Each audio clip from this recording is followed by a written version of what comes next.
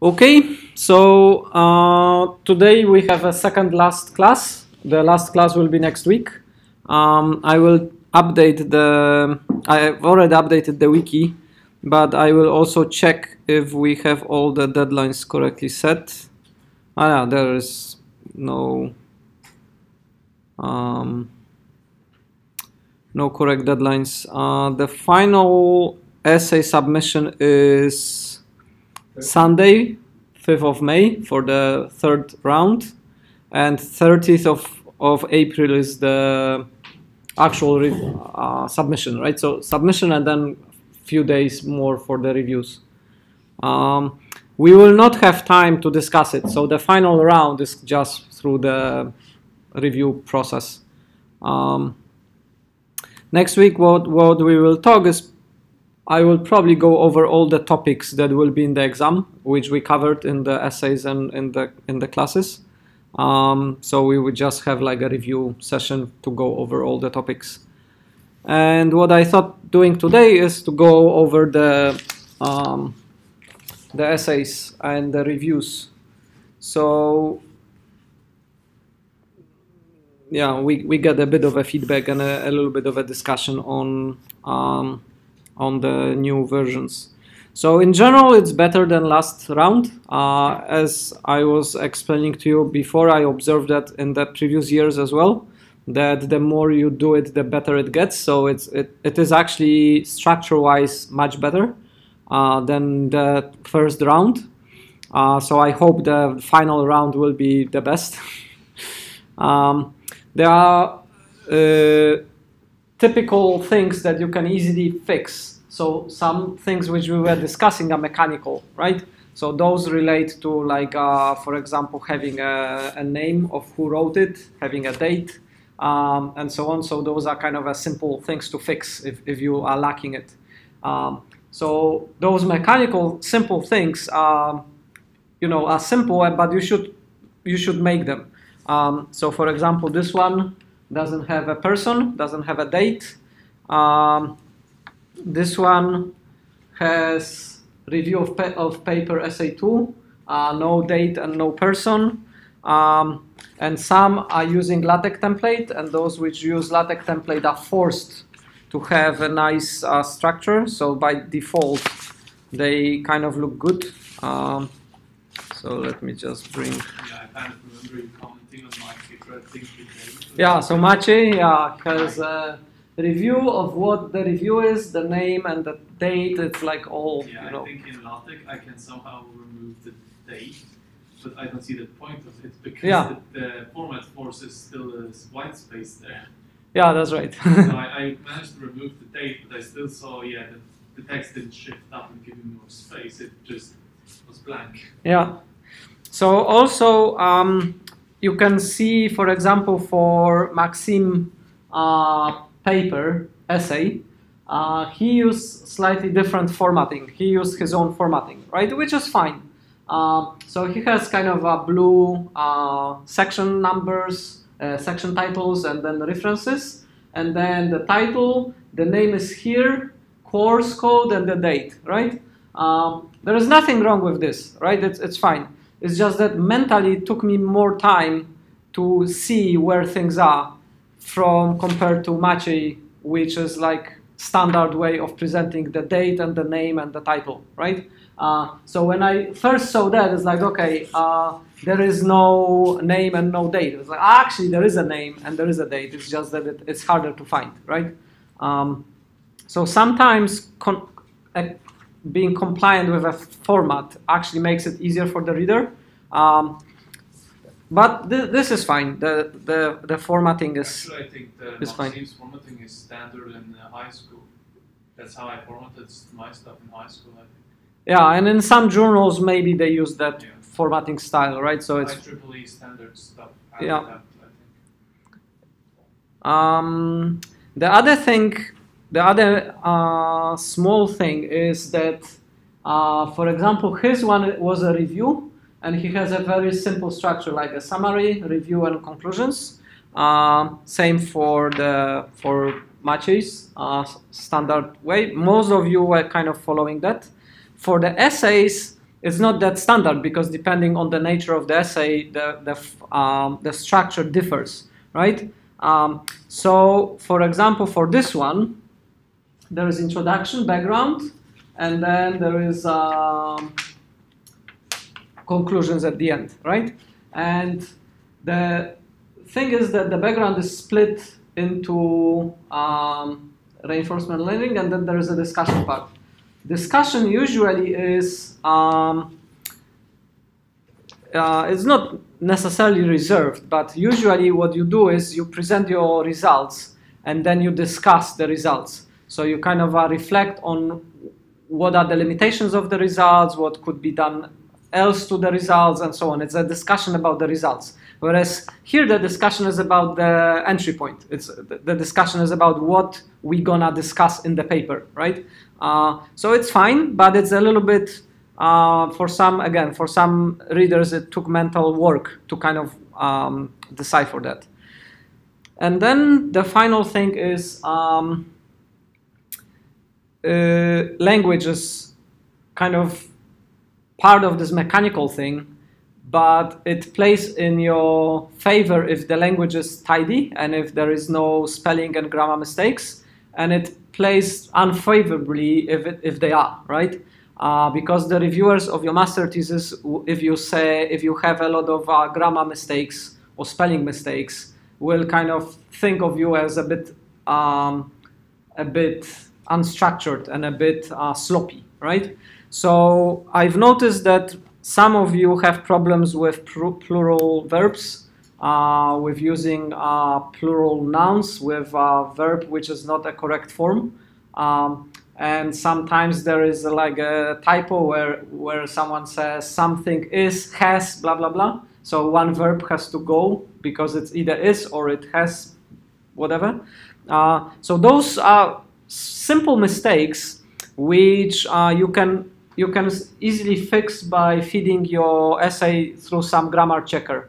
And there is a grammar checker called Grammarly that is quite good, and the free version picks up all those little things, and it will kind of highlight what it thinks is wrong, and it helps you to remove all those things, right?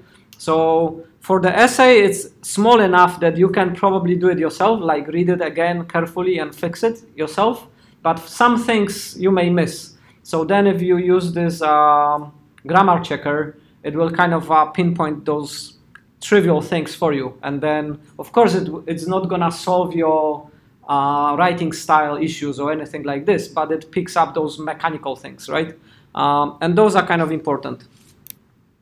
So, okay, so let's go in order. I use the same order as in the table. So the first essay was the reinforcement learning, the AI essay. So as I'm saying, like you should put your name, date, the title is fine, and then the essay starts. So do you have it on the computers? I can read it. So the essay starts, when talking about AI in game environment settings, it is common to think of AI systems that interact with the player in some way, right? So it's kind of, the introduction is about AI being used in games for part of the non-playing characters or something. And then it goes, but AI can also be used for teaching the system to play the games, right? So the author starts with how AI can be used, but this paper is not about that. The paper is about using AI for games, right? So, and that's a common pattern in writing, where we start with something that is a background, something that is kind of auxiliary, and then we zoom in and we narrow down to something that is actually topic of the paper. In some languages, that's the way you do it. You do it in Germany, in German like that, in Polish like that, in Norwegian like that. In English, you don't do that. In English, you zoom to the point first, and then you talk about the auxiliary things, right? So sometimes you have a pattern where what it is not followed by what it is. What it is. right? So you start off what it is not, and then you explain what it is. In English, you have to turn it around. You start what it is, and then you may have some say, but we're not covering that, or we're not covering that, right? So remember to not talk about what it is not, and remember not to talk about two auxiliary things, but to zoom in directly of what this topic is, and then you can explore the background or what it is not and whatever, right? So in this one, that's the kind of a typical case where we're talking about, oh yeah, AI can be used for this, but actually this paper is about this, right? It's easy to fix. You just turn the sentences around. You start, okay, this paper is about that. However, AI is also used for other things, right? So you just have to logically kind of turn it around, but you can have it. You can have it in the writing of what it is not or what it is about, like auxiliary, but always do it second. Don't start with it. All right, so then the rest was quite... The rest was quite good. The first part was about whether the reinforcement learning can be used for the games, and the paper kind of yeah, there were some small yeah, it could be done better. But the point was sort of made that because they've used this for this particular system, therefore it demonstrates that it can be used. But it's kind of a weak argument. And then the second one was about the human competitiveness, like how can this, what is the state of the art? And that one was a little bit weak because it reported on one of the papers, and it was more, yeah. So you can have kind of a two in this particular settings. You can have two arguments. One argument is that something is demonstrated, and then you kind of build up evidence for making a particular claim. But this claim is yours.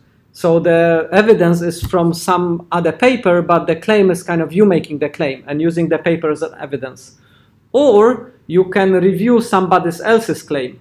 And then in part two, that was the case. Like somebody else has published a paper about showing that the reinforcement learning is human competitive, right? So then the flavor should be more like a review. What were the limitations of that paper? What were the strong points? What were the weak points? What was the evaluation criteria and so on, right? It wasn't so much about repeating the same kind of conclusion. So depending on what you want to achieve, you pick one or the other, but if you picked making a claim, it cannot be just restating the claim from an existing paper, which was exactly about that, right? Then you try to form some review opinion, like what were the evaluation criteria, how could that be improved, or what were the strong or weak points, and so on. But overall, it was fine. What I liked was the review of that one. So I like Marcus' review of that paper, and I think this review and also Tomasz's reviews were the best in this round. Out of the essays and out of the reviews, those two were kind of standing out. The mechanical thing, it would be nice to have a date, and it would be nice to have a title of what is being reviewed. Right, so some of the people when they were doing review, they stated, you know, what, like that's what Maciej did. He said review of extending mobile blah blah blah paper, right? So then it's kind of clear of what review that is. So that's small mechanical things. Date would be nice to have. And it would be nice to have references. So it would be nice to have what you were basing your claims on. But the rest is spot on. It's like a very good review of the article, pinpointing the kind of the weak aspects of it, right? So I like that a lot.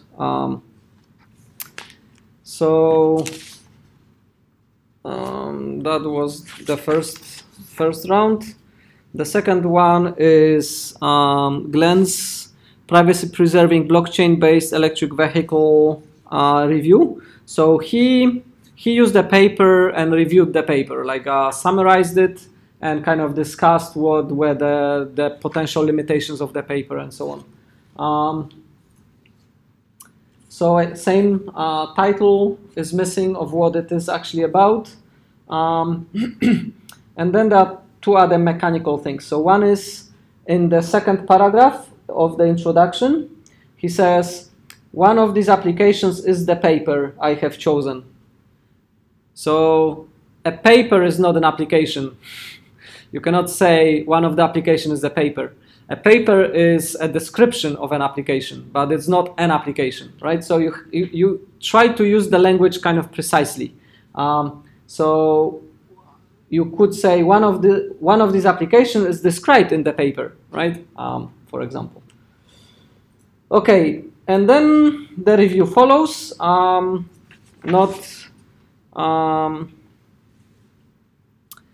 Not much comments on that. I have kind of a side comments on the actual nature of the paper. So the paper was about using blockchain for electrical vehicle charging. So the electrical vehicle can advertise I need to be charged, and it announces it to the charging stations. Then they bid and they make an offer, and then the booking happens.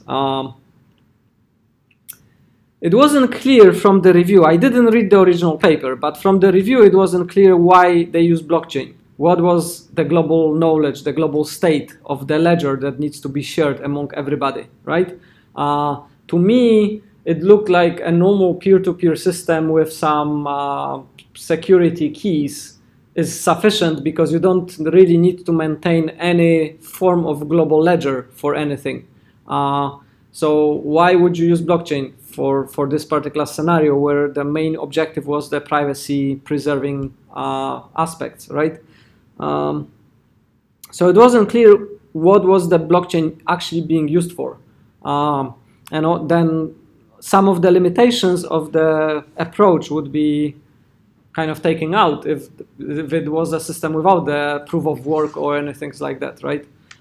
You could imagine the vehicles having some sort of anonymized IDs and advertising, oh, I need bits. Why would you need blockchain for that? All right, so that one was also in the first paragraph of the actual essay.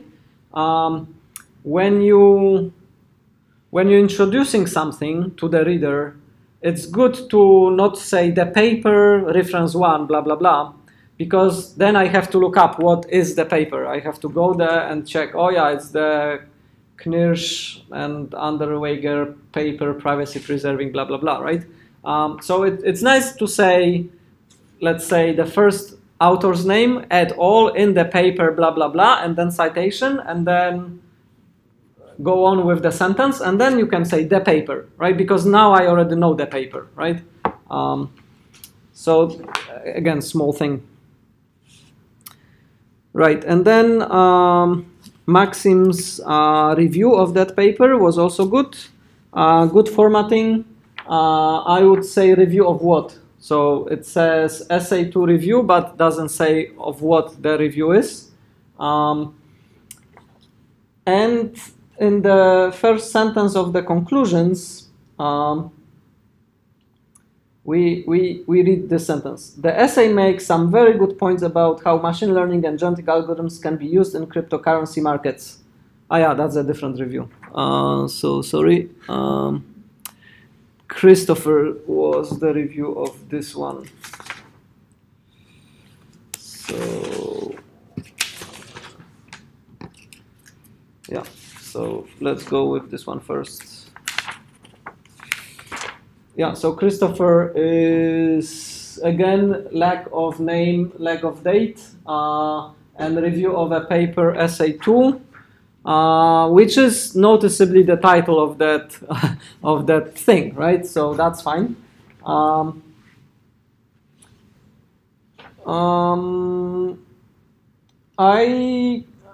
The structure is fine. The essence of the review is fine. In the conclusion, we see the paper needs to be the paper needs to be fulfill current scientific standards. So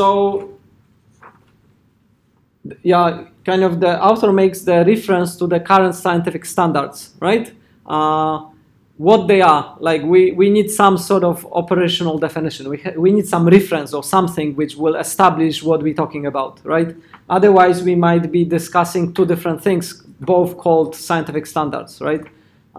So every time we making some reference to something or kind of evoke a particular conceptualization, it's safer if we reference something. So we say as described here, or as defined in Wikipedia, or as defined here, right? So then we kind of ground it. We ground the term. Yeah. So other than that, it was fine. It didn't pick up on some of the merits, like why the blockchain was used or how the evaluation criteria were used, right? So you could kind of be more picky about the actual content as well. All right, so then we have Maxim's liquid reality essay. So the essay is about the liquid reality system, which is emulating wetness on the face for virtual reality experiences. And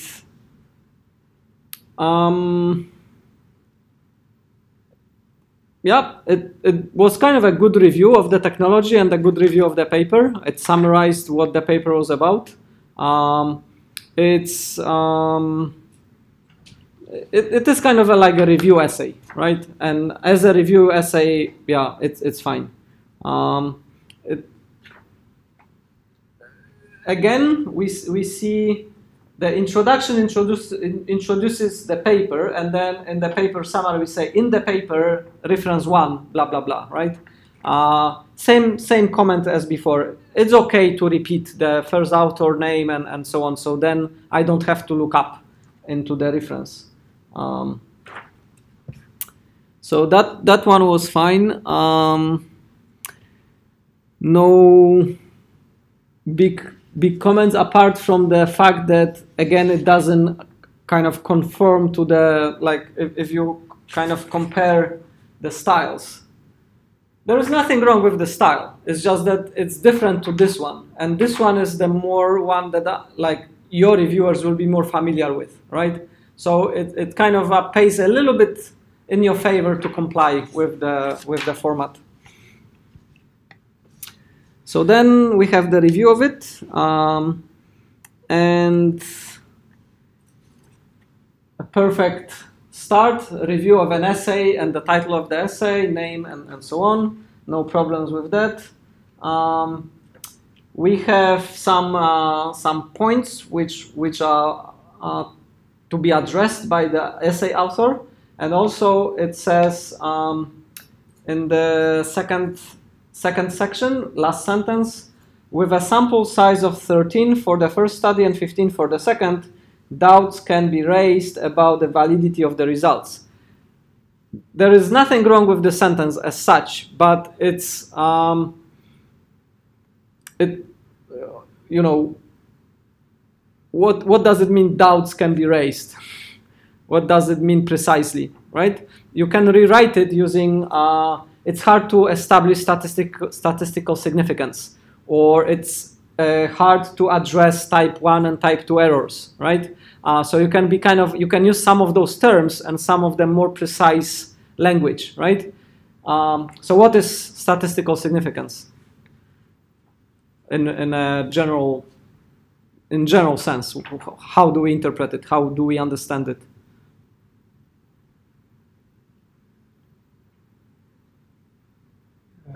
That you kind of have a large enough population to actually be a representative of what you're trying to kind of measure. Yeah. So if you have 2 entries in your population, that's kind of a 50-50 thing. But the more entries you actually add, the more diverse the the the spread of a guess or standard deviation, I guess. Yeah. So the first one is the number of samples we have, or examples, right? If we only have 2 examples, so we take 2 people who smoked their whole life and they were living more than 100 years, and we say smoking is great. Look, we have this sample of 2 people, they lived more than 100 years, they heavily smoked and drank alcohol, and that must be good for you, right? Right. So statistical significance is influenced by the number of examples. And also this example about smoking relates to type 1 and type 1 and type 2 errors. What are those? What does it mean, type 1 and type 2 error? They are based in how you kind of conclude your hypothesis. Mm-hmm. So one of them, I don't quite remember who, is to falsely or negatively accept your hypothesis. Mm-hmm. So you kind of, based on false claims, you say that the hypothesis is correct, but you have some errors in your population. Mm-hmm. And the other one is to falsely reject your hypothesis. So you kind of draw the wrong conclusion from your data, and you say that your hypothesis is wrong, even though the data kind of support it. Yeah.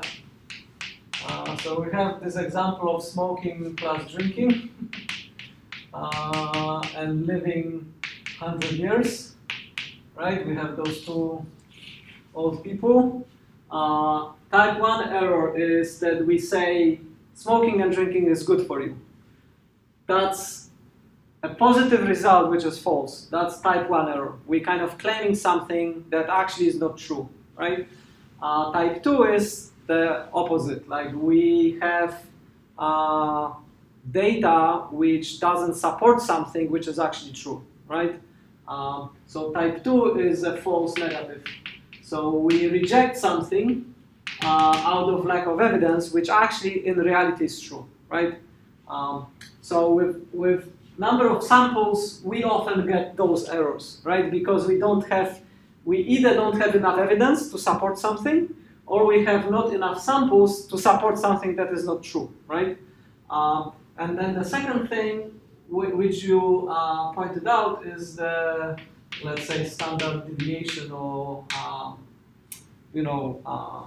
statistical properties of the samples that we have, right? So we may have like 1 million or large number of samples, but they are so noisy and so spread around that we have confounding variables that statistically we cannot infer, we cannot actually get the properties that reflect the reality. And usually we kind of get to the type 2 error. We don't have sufficient evidence to support something, right? And then statistical significance kind of tells us how likely it is that our result is actually supporting something, right? Usually we go either with 95 or 99% of significance. So we say we are supporting a particular hypothesis with 99 confidence that there is 1% chance that the actual support data is just a random generation of the statistical properties of the data that we have, right? So that is still possible that we are drawing false conclusions, that we have one of those errors, but it's kind of unlikely, right? And 95 is usually the one that most people use. It's kind of strong enough to suggest that there is this relationship or correlation or significance. So using those terms, using this kind of one of those things would kind of strengthen the claim. So there is nothing wrong with the sentence per se, but you can kind of make it much stronger and much more precise if you use one of those.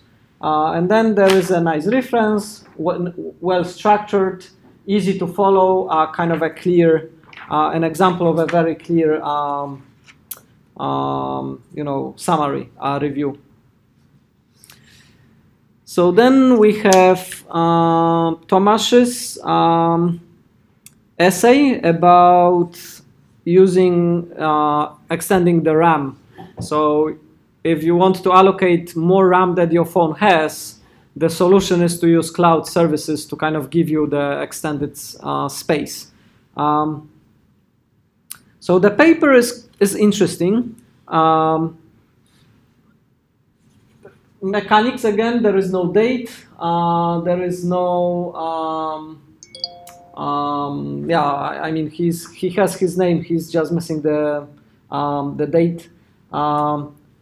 And what I pointed out is that I missed, so a little, like when reading the essay, it's a little bit difficult to follow the structure. Like it's a lot of information, but it's not very clearly organized for the reader, right? It's there, but it's kind of difficult to follow it a little bit.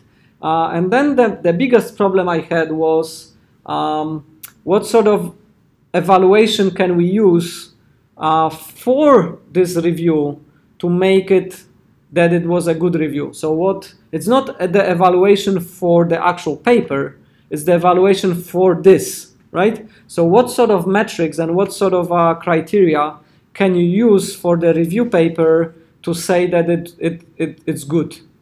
What would you use?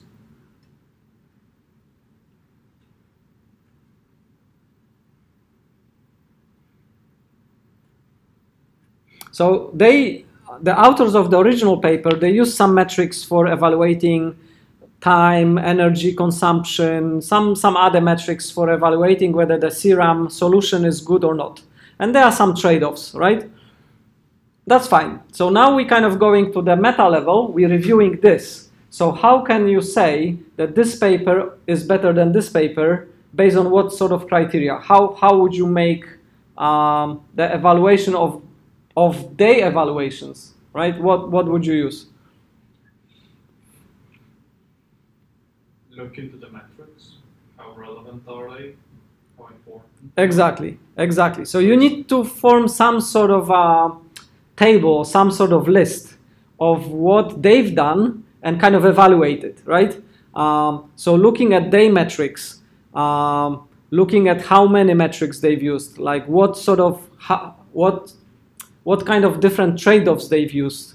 So you need to kind of self-reflect a little bit and kind of, because in your writing you're not doing that explicitly. You're not saying I'm using those metrics, right? But they are kind of inferred from the way you're evaluating the other evaluations. So you have to be quite well organized and kind of evaluate the numbers. Similar was here actually with the yeah. So I will come to Maxim later.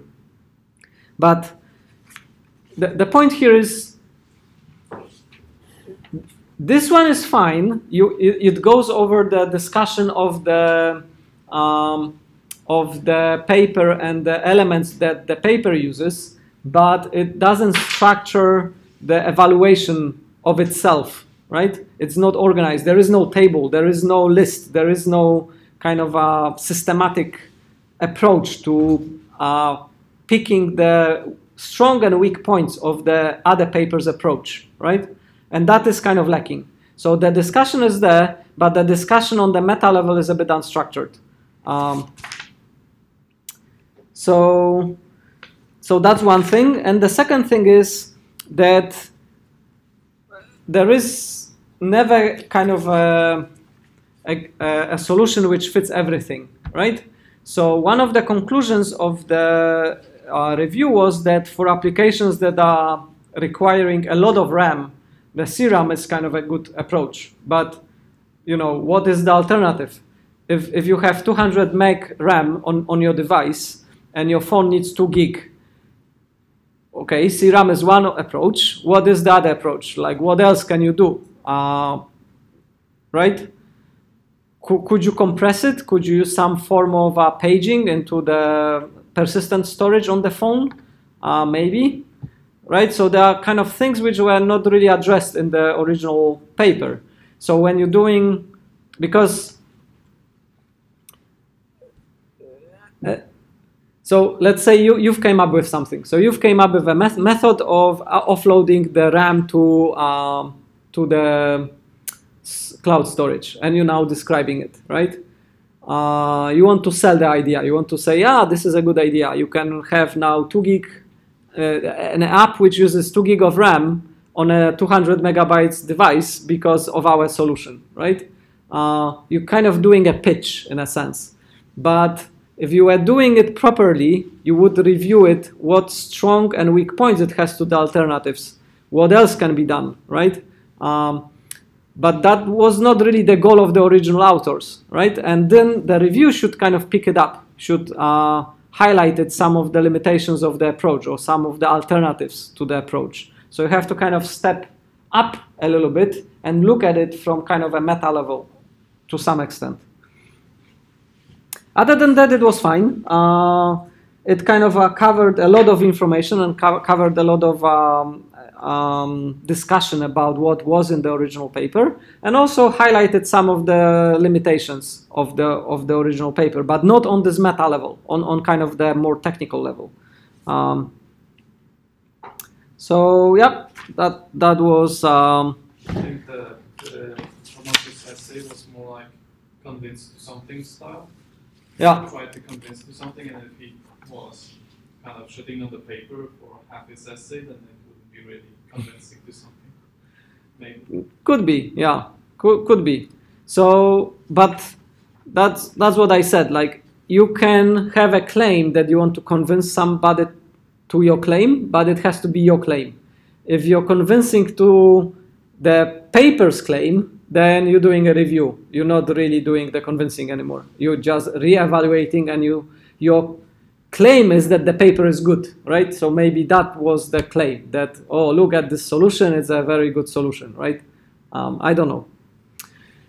And then the review, again, well-structured.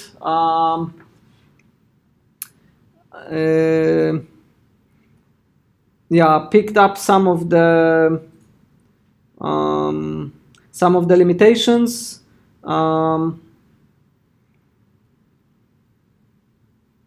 Yeah, there is a cost, there is the energy consumption, there is kind of again lack of like, it points out the lack of the very systematic and structured approach to evaluation of those criteria, right?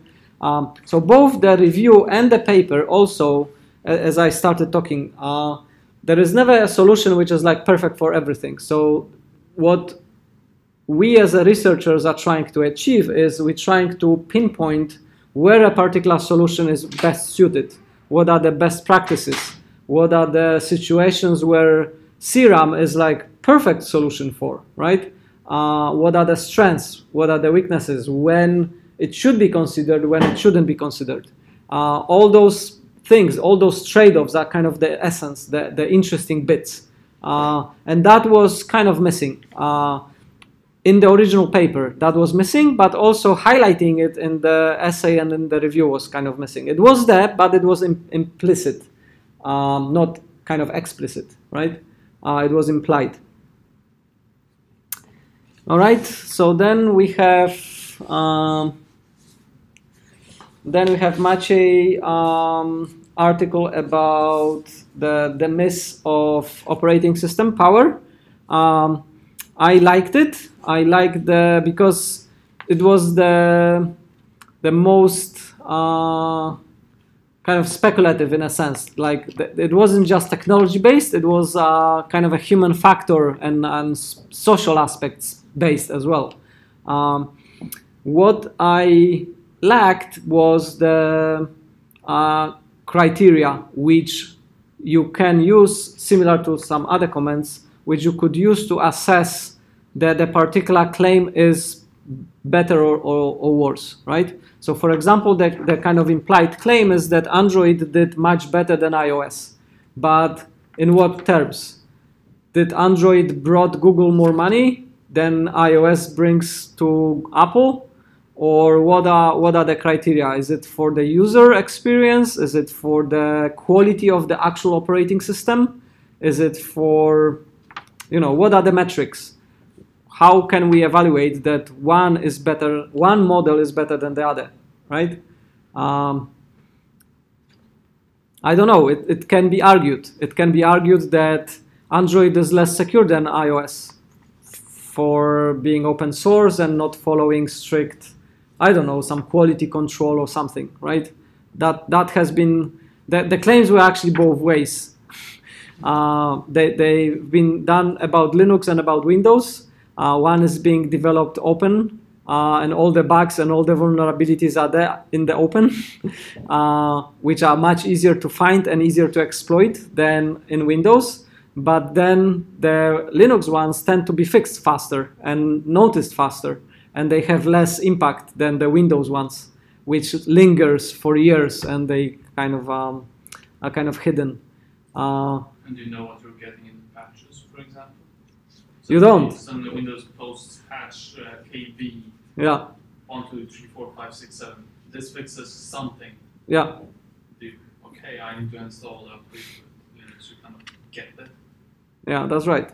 So I liked it. I thought it was kind of a good discussion on the overall aspects of the operating system development models and release models, and it highlighted some of the limitations and some of the like fragmentation and so on, compatibility issues, but it kind of lacked the systematic kind of feel, the kind of a more kind of a metric-based feel, right? So what are the criteria? What makes one operating system better than the other? Like, why can we say it's better or not? Again, often it's not about one being better than the other. It's about the nuance. It's about the trade-offs. Like, what does it, like, for example, you mentioning, right? There is a release patch, and then for the consumer, like, we don't know what we're getting. Like, is it another tool for Microsoft to get data about our usage patterns, or is it really a fix, right? There are some, what is it? There is one, maybe Adobe or someone, who releases the raw format patches all the time for camera formats, right? Like, formats are the same. With the raw format, nothing really changes, right? So why we have all those patches? Yeah. Yeah. Anyway, so I liked it. It was good, but you can kind of focus a little bit more on spelling out the metrics, like what sort of criteria can be used. And it's not. This is not for you to establish that one is better than the other necessarily. It's about kind of having a kind of a framework for discussing privacy, time to market, time to fixes, innovation, how many new features Android had, for example, for notifications and so on, that were earlier than iOS, and iOS kind of took it later, right? You can have some metrics which then can be used to compare them. And on a particular metrics, you can say this one is better than that, right? Because Android tend to have features earlier than iOS, for example. Yeah, so that one, this one. And then the review was fine. Tomasz did a very good review. That actually was the second best. So Markus's review and Tomasz's review were really good, and he, you know, in conclusions, he pinpoints the metrics specifically. He talks about, you know, how we can compare it. Like, you know, essay presents positive picture, but, you know, what are the metrics really that we can use them to compare? So I kind of liked his approach. I liked his way of referring to statements and backing them up with references, and kind of a systematic kind of a comparison. So it was well done and well argued case for the review, right? So it was very well done. And then we have the Markus essay for the using genetic programming for crypto markets, and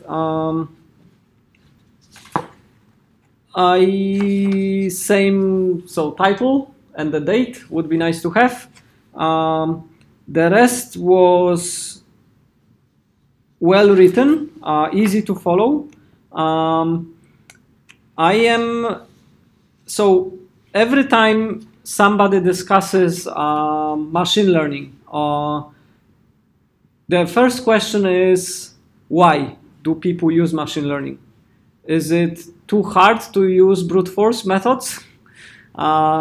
If you have too much data to use brute force methods, and why don't you use statistical methods, right? So machine learning more often is a heuristic, which we use because of some reason, like because we cannot solve some problem, right? So traveling salesman problem for small number of cities is solvable by brute force. You can find the proper solution. But for a large number of cities, it's just too hard to find the actual global optima. So we have to use heuristics, and we have to use machine learning, and we have to use something to find the solution, right? So why did they use the machine learning in the first place was a little bit unclear, because they use just few indicators, right? If you use a large number of feature vectors, then those methods, the normal methods, will fail because of the search space.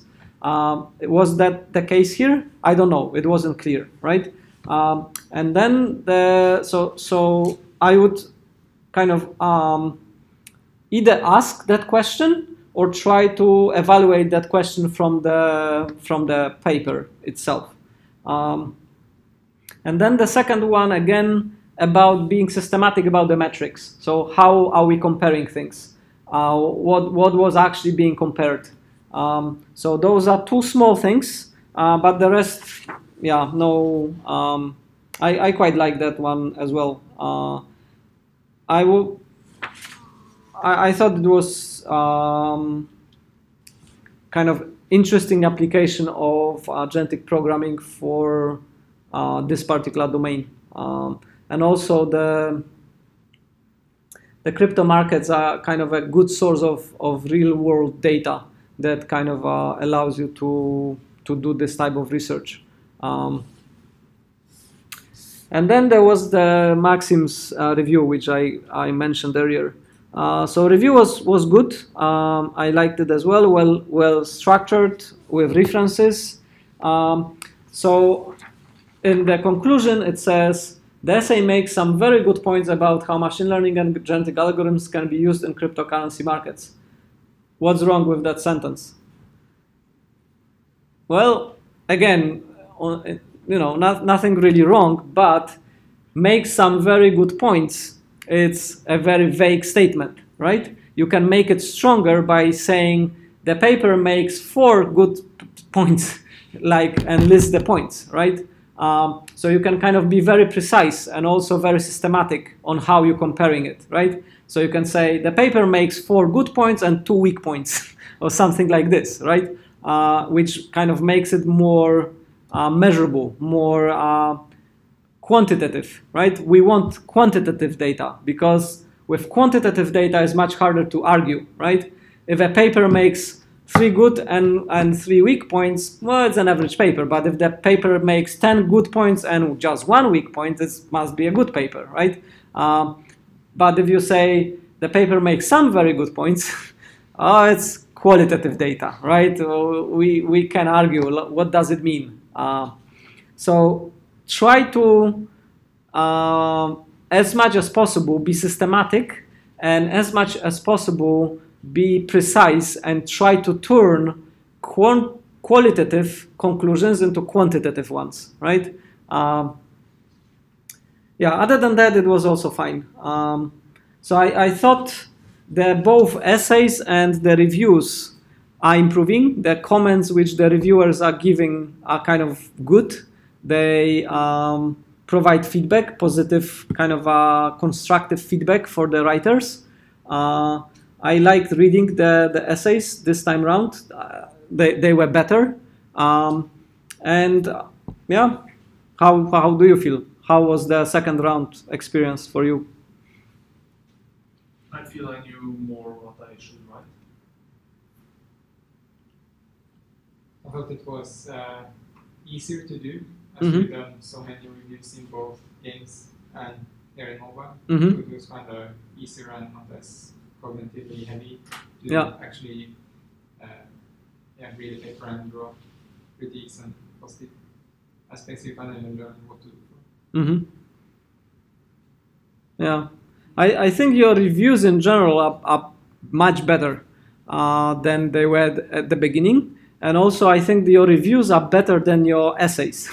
So it kind of demonstrates that because of the games and all the reviewing that you've done, you kind of became better at it, while writing itself is harder. It's kind of a creative process to some extent, and it's less mechanical. You have to kind of think of what to write, what to put the structure in. It's kind of dictated mostly from your head, whereas reviews are dictated from the data, from the reading you're doing. So it's more reaction, right? And that is kind of easier mentally to achieve. But yeah, I think it's been good in a sense that I think both the essays and the reviews are kind of better than last year we had. So something we've been doing this year with Christopher and with his course kind of help you to develop the skills a little bit better than we achieved last year. So yeah, I'm quite happy. Looking forward for the final round. So what will happen is we will have the final round in a week, and then we will have another few days for finishing up the reviews. I will put the table in today, and we will spend the next week discussing I will make a list of all the topics that we covered and what we will cover in the exam for.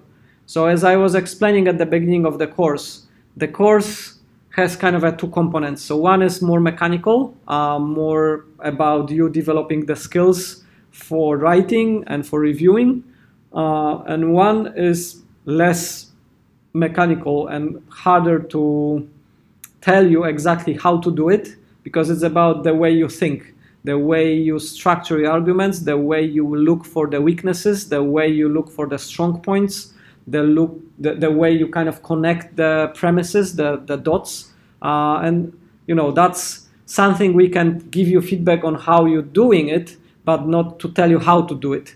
I don't know how to teach you that. So what we do, we kind of create an environment where we stimulate your way of thinking and arguing and kind of making some of the drawing conclusions and looking for things. And I hope, we achieved some of it in the courses. So yeah, any comments? Any questions? So what I will do is I will make a list of all the topics that they were covered and some that we might have discussed in the class. And then we will kind of go over them next week. And that's it. Based on the Discord poll, most people are happy with the exam on the 7th. So we will run the exam on the 7th, and then 8th, I think, is serious games. Yeah. Yeah. So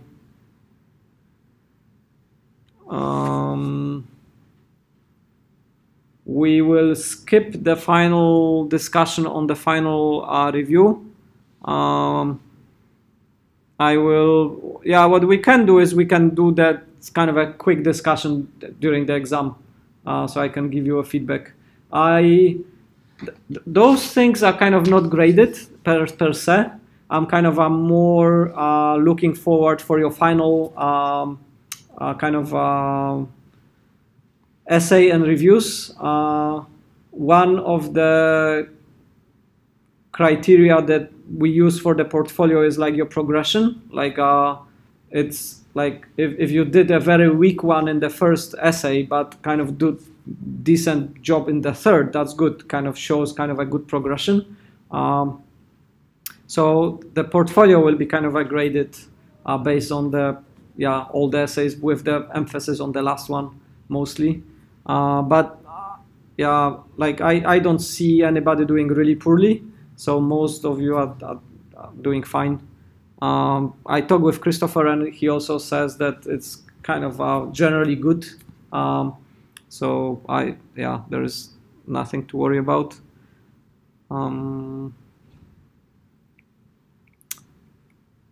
When it comes to writing, we're not running this course first time, so we're doing it. But every year when you start writing your master thesis, it turns out that you do kind of a common problems, common mistakes.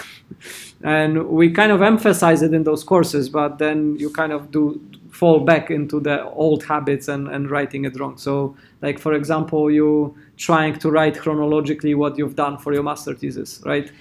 Master thesis is not kind of a storytelling. It's not about what you've done, what you were thinking. This week I was thinking doing that, but I changed my plans and I did that. And it's like, no, nobody cares, right? So master thesis writing is like this. It's like you're actually building up a description of the work that you've done, the evidence that you've collected, and the experiments that you've run, and the data, and so on. So it's all about the same premise, right? So you have some hypothesis, you have prepared some software to collect the data or whatever, and then you analyze this, and then you draw conclusions, and then you kind of evaluate what was done well, what has weak spots, did you achieve statistical significance or not? Most often because you have very limited time,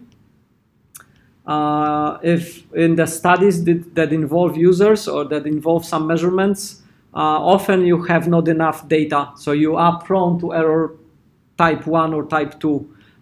You may not have statistical significance. Like we had a study a few years back with a student, and he got like 60% or 70% statistical significance. Okay, what does it mean? Well, it doesn't really mean anything, but it suggests that you may have confirmed the hypothesis, right? But it's a very weak result, right? But it's not about having a very strong result. It's about the method. It's about the systematic approach and kind of doing all the parts properly, right? So if you have another 3 months, you could do this data collection much larger and have kind of a stronger evidence, right? If the lack of conclusion is because there is no correlation, right? But you kind of try to avoid it by having kind of a good review before you start a particular study. You try to analyze all the confounding variables, all the variables that contribute to your research. Often we have students who want to develop something, like they want to develop a system for doing something, I don't know. But then that's fine as a bachelor project, just building a system, it's fine. But as a master project, you have to have something extra. You have to have some contribution to knowledge, right? If building a system is a task, that task can be given to a bachelor student. They can develop a system. What your role is, your role is to kind of use something, use tools, use knowledge of building something to learn something new. So for example, you may say, we had students previously who were building a game in a functional language or in procedural language. And they've built the same game in both languages and compared how hard was it. Was it harder in one or the other? How much bugs they had, how much changes they had to do if they were doing refactoring. So they collected a lot of data about those little things. And then they concluded that this was faster or less error prone or easier to maintain than this, right? So you can do that. But then it's like building 2 systems and collecting data, how you've built it, right? It's not just building one system and say, oh, here it is, we've built it, right? That doesn't actually give you much to discuss. You may want to discuss the architecture. You may say, I want to build this system and I want to find out what is the best architecture. what properties will it have, and so on. So you have to think and you have to plan a little bit, because once you start the actual master project, it's kind of quick. It's very short amount of time you have. You have, less than half a year to kind of do everything. So it's good if next semester you already start looking into what your project might look like, what you want to do, and start planning for it. We have the project planning work and so on. There are some courses which kind of push you to thinking about it, but we often have students who do one project for the project planning, and then they say, actually, I don't want to do that for my master thesis. I want to do something else, right? Which is fine. It's better to do that than to go into the project which kind of leads nowhere or which you don't want to do. But it's better if you have those thoughts earlier and you kind of do the project planning already for the project you want to do. Yeah, I had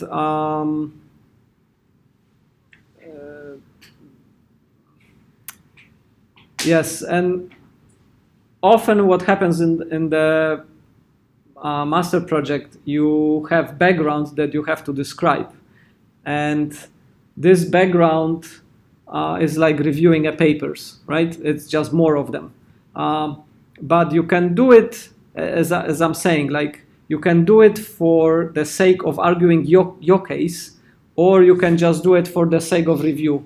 In the master thesis, the better way is to do it for your own sake. So you kind of are comparing what they've done to what I want to do, what they've done, what their limitations were, and what I addressed, what I've done and what they've done, how they compare.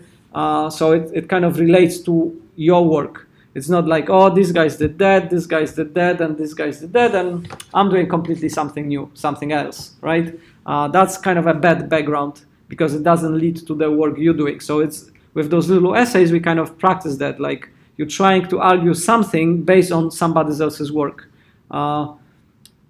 You will, if you continue with academic work, you will review other people's work just for the sake of review, for giving feedback on conferences and so on. But that's, for the master thesis, that's not the main point. The main point is to reuse. And also it's about being kind of systematic. So, for example, as a bachelor student, you say, oh, I want to build this game. Okay, let's do it. Let's just put things in and we will have a game, right? As a researcher, you say, okay, let's build a game, but first let's check what other people's did. Like, did somebody already build the game like this? How did they've done it? What can we do differently? What they've learned? Like, why did it work? Why it didn't work? What algorithms they use? What is the best algorithm for this thing? So you're doing kind of a majority of the work, like 80% of the work is not you doing something new. It's like checking what exists, what other people did, what were the limitations, what were the connections, what they draw the inspiration from, what is the state of the art. And then the rest is like a kind of a contributing to it, like you synthesize something, or you say, there is a gap, like nobody tried that, I'm gonna try that, right? So yeah, it's kind of fun. You're in charge. Most of the time we don't tell you really what to do. You're sort of doing it yourself, choosing what you want to do, picking the domain. You can pick the domain that you're familiar with, or you can pick something that you're not that familiar with, so you will learn more. We have projects in VR, we have some in machine learning, some mobile as well. Some people do a little bit of game, those who are kind of going into max from the game track. Some are doing some technology-based research that they're measuring something like in software, or doing some human evaluations, some user evaluations. Most of the time we do quantitative studies. So we collect some data and then we analyze it. So doing kind of refreshing some of the statistical analysis, some of the standard deviation analysis, ANOVA, calculating stats. That's kind of useful. Yeah, I'm also supervising some students which do interaction design, so they focus slightly on different things. They focus more on the process, on heuristics, on kind of user evaluations, less on the technology, but more on the usability and so on.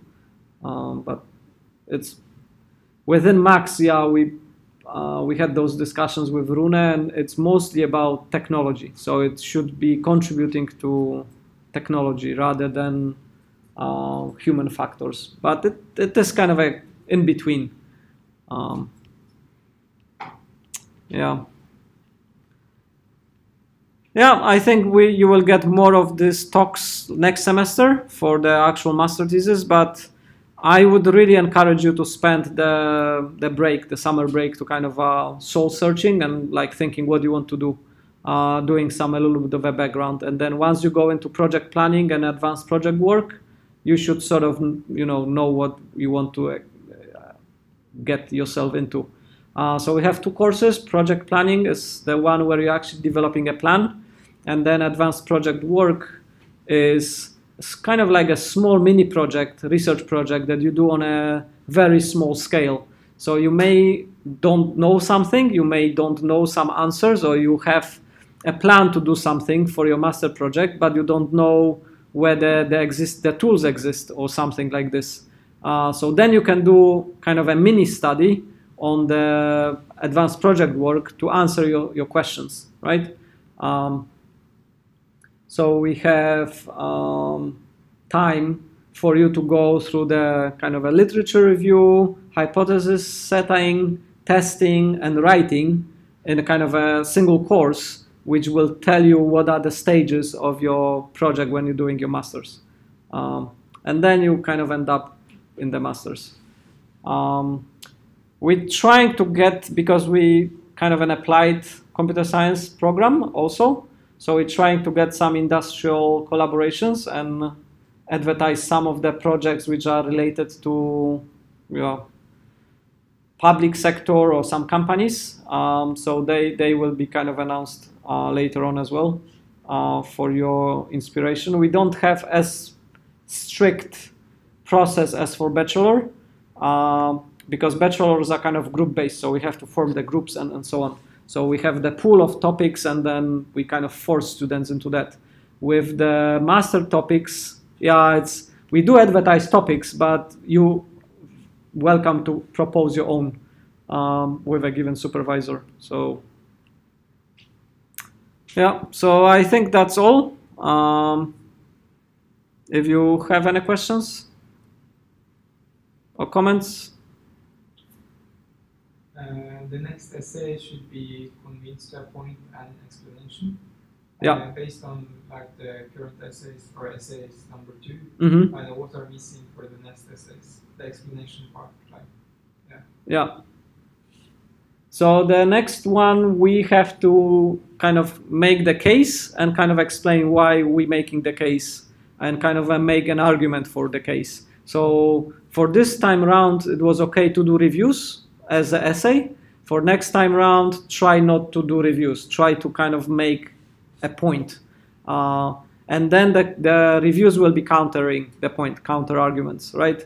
So for this one, it was kind of depending of what you were reviewing. If you're reviewing a review, it's kind of hard to argue with the review. You can point out the weak spots and so on, right? But it's not really a counter argument. It's more like a nitpicking of the review itself.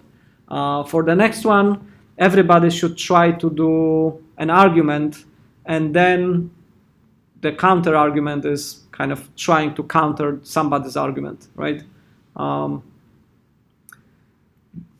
Again, it's a little bit artificial, right? Because we're kind of doing it like for the purpose of the course. So you can be a little bit like, you can play a devil's advocate, right?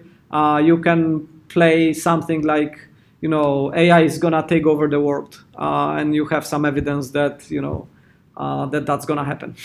It's okay, right? As long as you build your evidence kind of correctly, right? Or you use like an example of something that is controversial and make a claim that is clearly false, but you have evidence that it's not, right? So then the counter-arguer has to find reasons why it's wrong or why it's the opposite, right?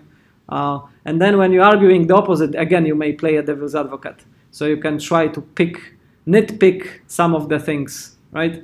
So as I was explaining to you in the lectures before, we had battles between Stuart and Simon in the past, one arguing for existence of God and one not, right? And it wasn't about whether God exists or not. It was about how they argued for it, right? If you make a wrong argument, that means you're wrong, right? It doesn't mean that you're actually wrong in type 1 or type 2 error. It means that you're wrong by making that claim, making that leap, right?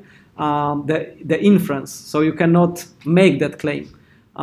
So you are trying to find like a weak points of either assumptions which are not valid or kind of a inference that is kind of not valid, right?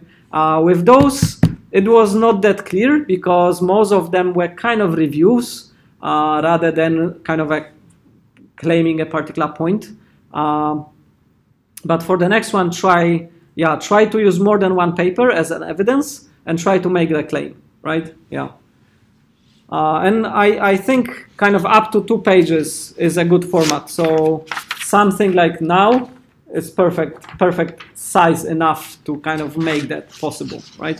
The first essays were a little bit on the short end, and they were a little bit like sketchy. You were kind of mastering the flow and structure and so on. This one is much better, and the 2 pages ones were, they were kind of nice to read already. So you like, if you were not familiar with the particular domain, you can learn something from reading either the essay or the review about the domain, right? So they were informative enough, yeah. So try to keep that style, but try to make it less of a review of what somebody else's work was. Try to use that work as an evidence, right? So you don't have to, like, we were discussing it last time. If you're using a particular paper for supporting your claim that something is true or false, you're not really discussing the quality of the article. We're kind of assuming it's good. Here you could discuss, and people were doing that. They were saying what was weak and what was strong about the other paper, right? When you're kind of making your own claim, you don't spend time on it. Yeah. So counter-arguing and kind of making a claim is the main goal. Trying to avoid just plain reviews. Yeah. All right. Sounds good.